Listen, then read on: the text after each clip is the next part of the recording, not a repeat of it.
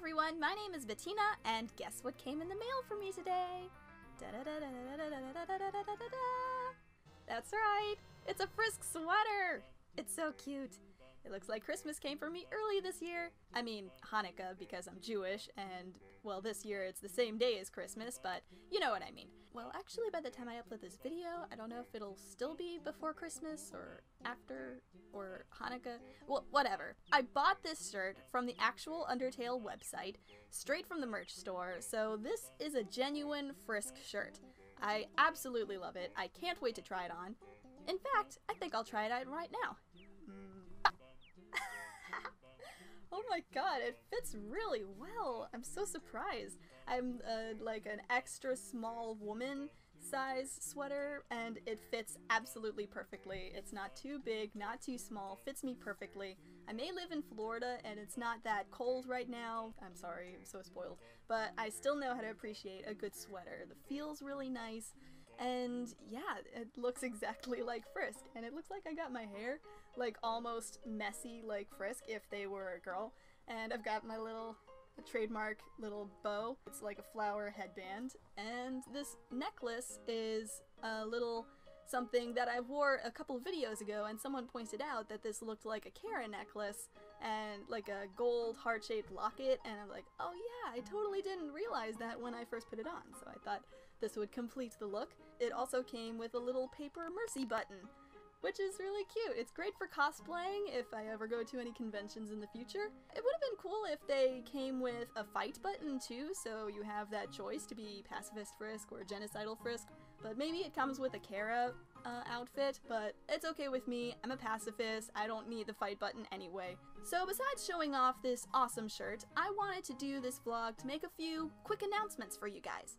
First off, thank you all so much for helping me reach over 23,000 subscribers. I can't believe I got so far in just 1 year of making Undertale content, and it's all because of you guys commenting and liking and sharing and subscribing. So thank you all for your wonderful support and for giving me so much determination every day. Next, I want to publicly thank all of the people who have helped supply voices for my comics. For a long time, I thought I could get away with just doing all the voices by myself, that I didn't need any help from anyone, but honestly, it's a lot more fun to do it when you involve other people in a project. So I feel like I've made a lot of good friends in the process this way, so from the bottom of my heart, or my soul because it's Undertale, thank you to Matt Joe, Katie Lou, Comic Box, Jazzy Pow, Eleanor, and Elliot for helping me and lending me your talents and voices, and if there's any way I can repay you or return the favor, please don't hesitate to let me know. Also thanks to my awesome twin sister and my younger brother Adam for pitching in once in a while as well. They're both awesome and I love you guys. And if anyone else feels like they want to join in the fun and try their hand at voice acting, please don't be shy. Record yourself imitating your favorite Undertale character or characters, then send me an email at bettinaklevy@gmail.com.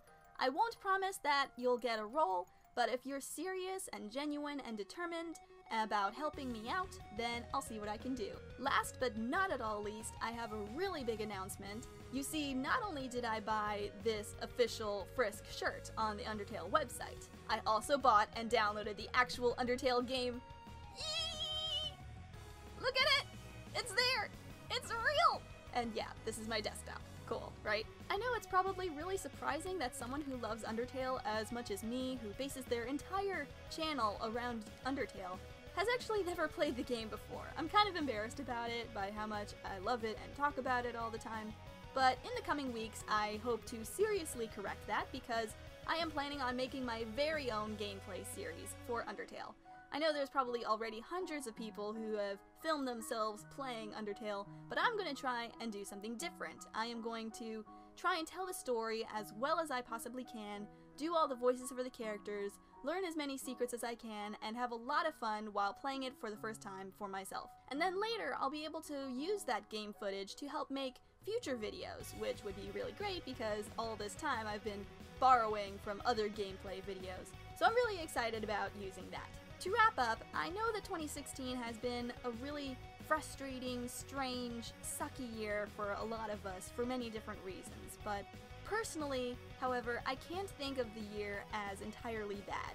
Thanks to my discovering Undertale and creating all these videos to pay tribute to this wonderful universe, this game, this world.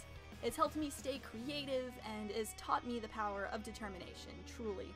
And it's given me so many other good things, like all of you guys, you friends, and it gives me so much joy and gives me a reason to wake up every day. So here's to an even better year in 2017, and I hope you guys will all keep following me and join me and stay determined.